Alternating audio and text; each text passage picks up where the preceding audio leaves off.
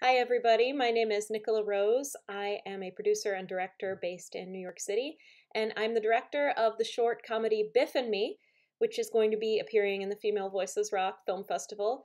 Biff and Me is a story about two very unlikely best friends, both 14 years old, a boy bully and a girl genius, and they become friends after they find out they share the same secret dream, which is to perform in a beauty pageant.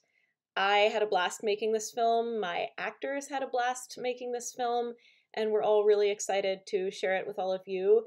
So thank you to Katie, and thank you to the entire FVR team. We can't wait for you to see Biff and Me.